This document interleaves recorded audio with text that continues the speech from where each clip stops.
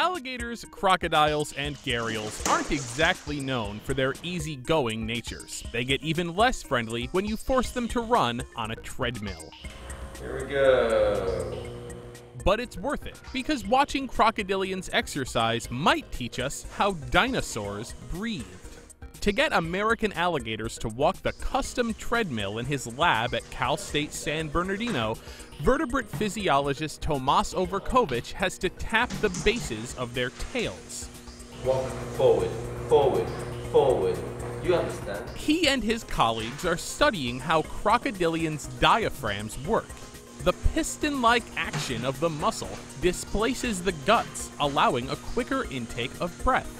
Anatomists used to think this resulted in a massive flow of oxygen to the lungs for times of increased activity. The researchers found that the piston pump action does kick in during exercise, but surprisingly, it doesn't significantly improve overall air intake. They suspect the same was true for dinosaurs, crocodilians' distant cousins. He's going, making a beeline to the door. Overkovich wouldn't express an opinion on how a T-Rex would do on a treadmill.